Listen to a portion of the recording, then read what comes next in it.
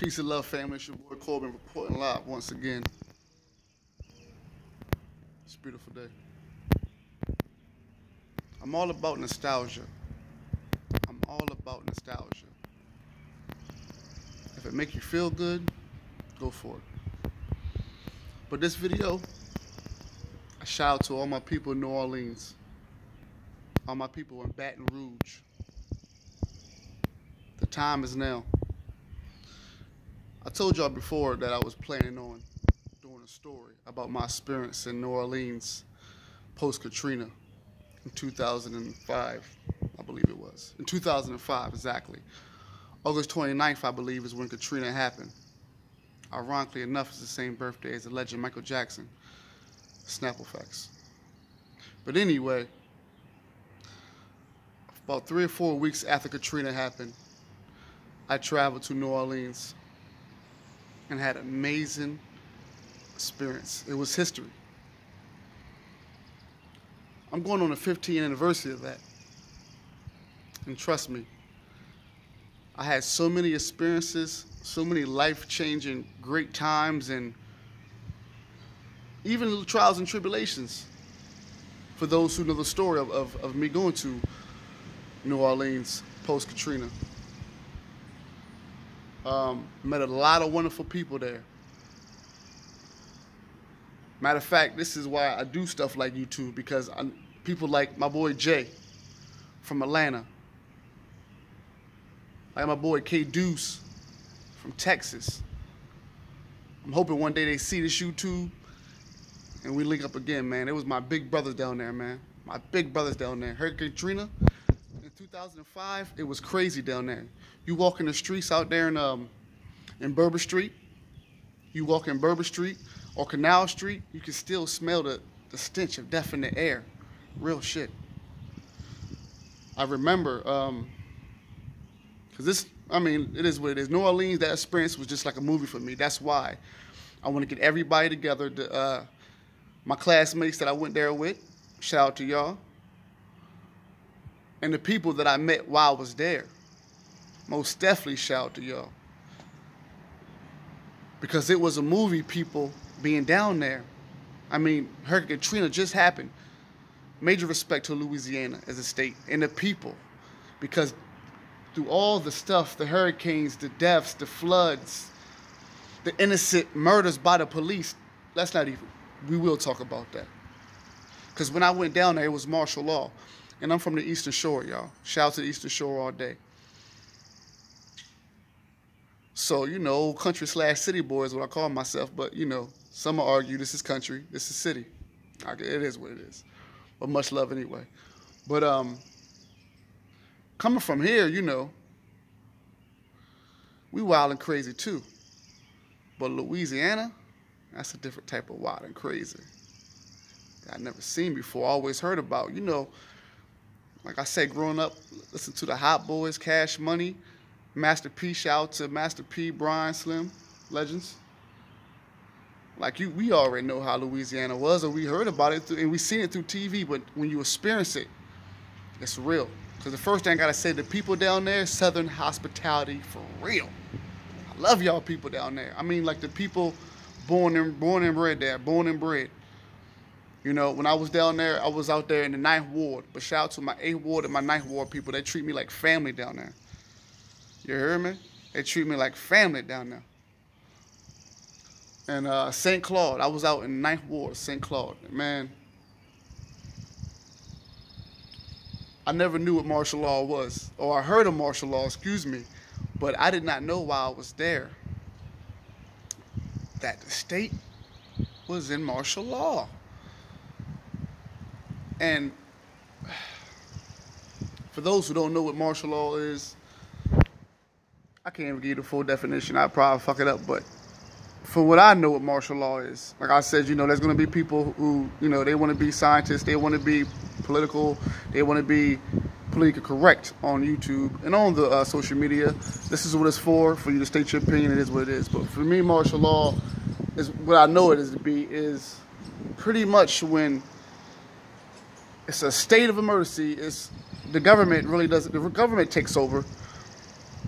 And when the government really takes over, it's an all. You can best believe that the local police, you know what I'm trying to say, the local police and the local authorities are going to run amok as well. So I can't give you the straight definition of what martial law is, but what I can tell you from what I experienced, it's when there's a state of emergency. The government pretty much gives the police the authority to do whatever the fuck they want to. We had police down there that was talking about, we can kill you and get away with it. They said that to us. We can kill you and get away with it. And it wasn't no joking hour. There was many times in New Orleans I thought I was on an episode of Punk. You could not tell me that Ashton Kutcher wasn't about to come out around that motherfucker. But it was real down there. You feel what I'm saying? And the things that the people went through down there was hardly documented. Let's get that understood first. You know? So, man. So at the end of the day, the movie has to be made. Because there's so much more to the movie that has to be told. So much more to the story that has to be told. But I definitely want to get a lot of people that was there with me. Like I said, shout out to a lot of my people who know the story, and a lot of people who know that it was great times and it was a learning experience for me. You know, and while I'm at it, I want to give a shout out to, since I'm talking about making this a movie, I want to give a shout out to my people out there in Riverside, Cosmo, my big bro Jason, everybody in Riverside, California. Much respect to y'all because y'all show me love from the door. Thank you. Like, y'all showing me love. I haven't even got a chance to step in there yet, but I'm stepping in the Riverside, man, with y'all love and respect, man, for real. Thank y'all for that. But, yeah, at the end of the day, I definitely want to make a movie, and I am going to make a movie. Let's not forget about our I ams speaking into existence. I am going to make that a movie. I want to make that a book first and maybe a movie, but if it's so damn good and somebody got interest in it, I'm going to make it a movie straight, you know. But just walking by the stores, family. Shout out to West Bank and East Bank as well. But just walking by the stores, I mean, there was like sneaker stores that, you know, the glass was broken. You can literally walk in there and grab me some Jordans and keep it moving. It was just like that. But nah, you know, I'm good. I was good. But I just can't stop thinking about the people there. I mean, like, y'all talking about Southern hospitality for real? Man, like the folks there, it was love. It's love. It was, I mean, it was funny because they didn't know what Scrapple was. You know, I think I always thought Scrapple was a world. I thought everybody knew what Scrapple was. So imagine me coming from the Eastern Shore, and you know, they got po' boys, they got all the good Southern, all the Cajun, all the Creole, all that. If y'all never been to New Orleans, please go. But sometimes all the thoughts and comes so much, I forget what I'm saying sometimes, but it always comes back. Sometimes y'all can help me through conversation and whatnot. So if you ever see me lose it, the topic, if y'all know where I was going with it, say it. I promise you through mental telepathy it'll work. So let's hope it works now. But once again, the people, I think is what I was talking about. The people of New Orleans. You know, they didn't know what Scrapple was. That's where we was with it. They didn't know what Scrapple was. They didn't know what it was. So I'm trying to tell these people, like, y'all don't know what Scrapple was? Well, you know, it's the pig ass, the pig guts, and all parts of the pig combined in one to make a good ass breakfast. Now, as disgusting as that sound, God damn it, the Scrapple, just even telling them about it made me just want some Scrapple with some syrup on that. But yeah, I mean, you can probably go to New Orleans with some Scrapple and make a killing. But you ain't that for me though. You know. But the love there, you know, I got a chance to oh man, if you a party at the clubs, it's amazing down there, man. I don't want to give everything away because it's a wonderful experience down there. The people are awesome, and it's history all over. The parts I was in mostly was around the Bourbon Street area where I worked at. Shout out to the Bourbon House. Shout out to the Bourbon House. Shout out to Chris Owens. That was a club down there, you know. You know, I gotta tell this story. I went to Chris Owens. Me, K-Deuce, shout out to K-Deuce, Jay. I a Spanish homeboy, shout out to him. Uh, we just walking the strip, man. Just walking the strip. And I think I've been to Chris Owens one. This is before I'm actually about to leave to head to Tampa, Florida. Shout out to Tampa. And we go to Chris Owens. Well, the first experience with Chris Owens was amazing. I go in there. The second one was too, but I got to tell you about the first one. The first time I go in there, and it's smoke all in the air. I'm 20 years old at this time, people. I'm 20 years old in 2005. The fact that I was in a club at all, I mean, well, here it's always 21 when it got liquor, but, sometimes. So I go in there, and, at this time I had the Lil Wayne CD of the Suffix. This is when Lil Wayne the Suffix out. Great mixtape, by the way. And I'm bumping that, and, at the time he had a song on there, Where You From? New Orleans. Yeah, and I still remember working at the Bourbon House. It was dishwasher. It was paying good, though, folks. It was paying good. With the headphones on, talk about nostalgia. I'm in New Orleans in Bourbon House, bumping the new Wayne. Where you from? New Orleans. In New Orleans. Like, it's got to be like the same as bumping Rick Ross Amsterdam while being in Amsterdam. Shout out to you, Ross. Boss. But just walking. There's so many memories, people. So I drift off and on because it's. As I'm talking, I'm living it at the same time. I'm reliving it. But Chris Owens, the club was lit in more ways than one. And I remember going to the DJ, like, I got this mixtape. I got this new Wayne. Play this, play this. He's real cool. I don't think he even had it. It was so new. I had it so new. It was exclusive. The new. But I go straight. We all go straight in the back, man. It's mad deep. It's looking like something out of a Hot Boys video. I can't lie, 504 Boys. And I remember it was these girls. Man, they were sitting. It was 3 of them. Boom, boom. It was all lined up. And it was like we was right behind them. And, we sitting back chilling. And no lie, family. I cannot make this up.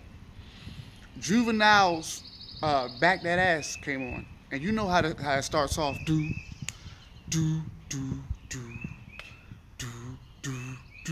No lie. By the time the end of the do came and Manny drops that, those 3 girls got up and did the famous, I don't know if you can call it twerk because it's original. Twerking is twerking, but back in New Orleans, what they doing? Like Frida, Big Frida, and they showing y'all what they do down there. Yeah, they was doing that. And I'm sitting back like, oh, it was beautiful. It was a beautiful thing. So shout out to New Orleans all day. We definitely going to make that a movie. It's going to be a movie. It's going to be beautiful. So at the end of the day, I don't know. It's just what it is, people. We do these videos and we tell y'all to continue to live your life. Because at the end of the day, you got to continue to do you. You cannot expect everybody to be jumping on your bandwagon as soon as you find success, as soon as you find something that makes you feel good. Trust me. God, I cannot remember the quote in the Bible, but I'm sure the people who are the Bible thumpers and the ones who are the scholars of the Bible, you know what I'm saying. But Jesus, once again, I'm paraphrasing here. But you will go outside your comfort zone, your land, where you're from, and you will find so much love everywhere. Like I said, when I went to Egypt, it was the love there. You can't. It has to be the essence of what spiritual love means. Like when you first meet somebody, that love, that's the pureness I was brought here for. But everywhere, but when you come back to where you're from, that love ain't the same. It's the people that know you, the people that grew up with you. That's the ones. That's the ones. But even with saying that, even with saying that,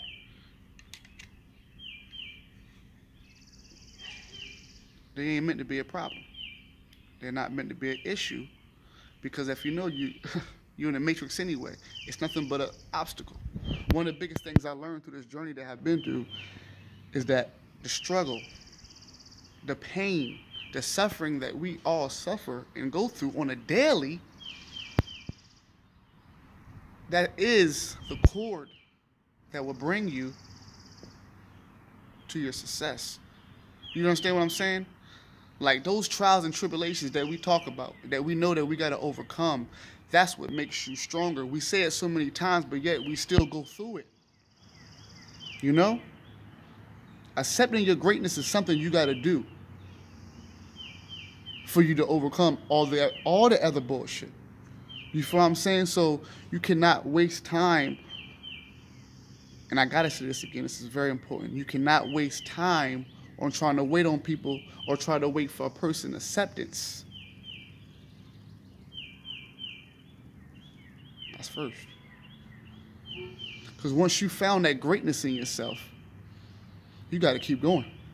There ain't no stopping now. Like I tell people, yeah, I claim God. I am God. That's you know what I'm saying? We're past that.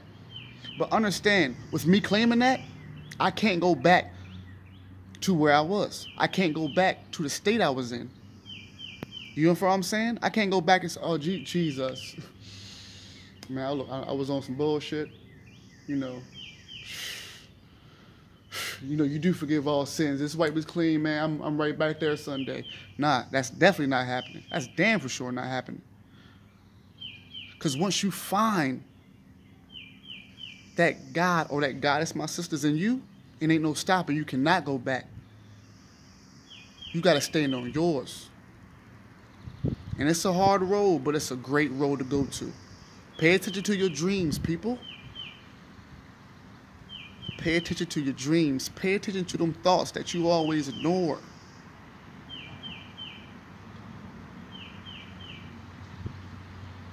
The biggest thing I learned as I'm getting older is the same thing I knew as a kid. Do you understand what I'm saying? Some of us accept the greatness that they are. Some of us, we make excuses. I had a great conversation with my mom about that.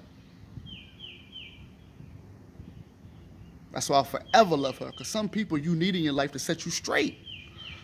To tell you what you don't want to hear. That's the people I love being around. I love constructive criticism. Real shit.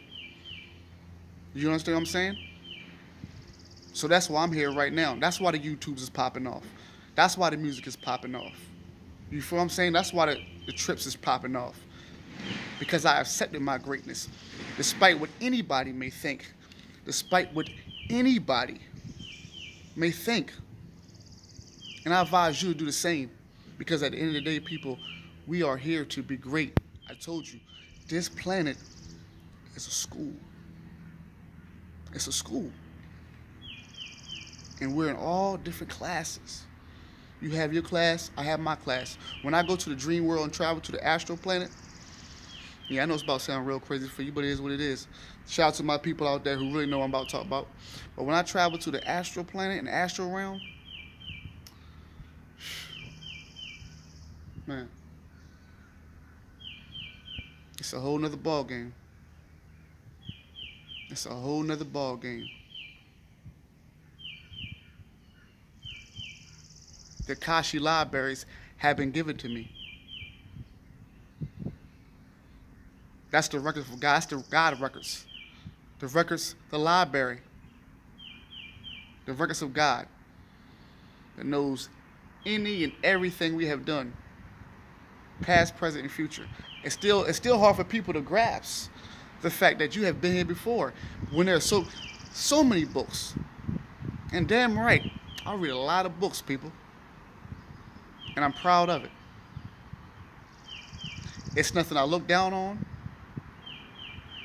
It's nothing that makes me think I'm more or even lesser than anybody. But I read. And in 2019, if people still look at anybody for the way that, let me just say this. There are so many different lifestyles that are accepted in today's society. Listen carefully. There are so many different lifestyles that are accepted in today's society. But why is it that spirituality is just, till this day, deemed on? Witchcraft, deemed upon. Shamans. I know some real shamans.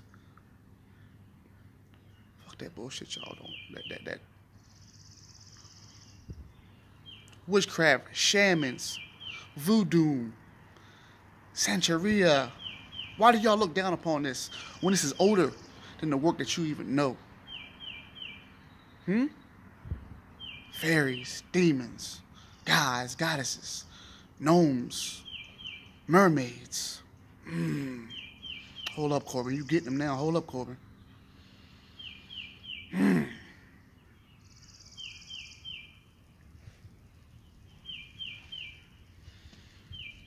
So at the end of the day, people, 2012, somebody made a good point one time. I think it was Brother Panic. My teacher is Brother Panic. Brother Hemmett, Phil Valentine's, huh? These brothers are still doing the work. Most definitely Brother Panic and Dr. Phil. Shout out to Baba. Shout out to Baba Hemmett, wherever you are. Much respect to you as well. These are the ones that have brought us to where we are now. And the ones before those, of course, you already knew who they are. Dr. Clark, Dr. Benz, Malachi Z, all those. The great ones. 2020 means what? Perfect vision. 2020 means perfect vision. Remember that before I leave. So make sure your vision is right. I used to say this. Start your life. I said this years ago. Start your life. Look at life with a double lens. Then start your life where trouble ends. Peace and love, family. It's your boy Corbin. You know what it is. I'll be talking to y'all.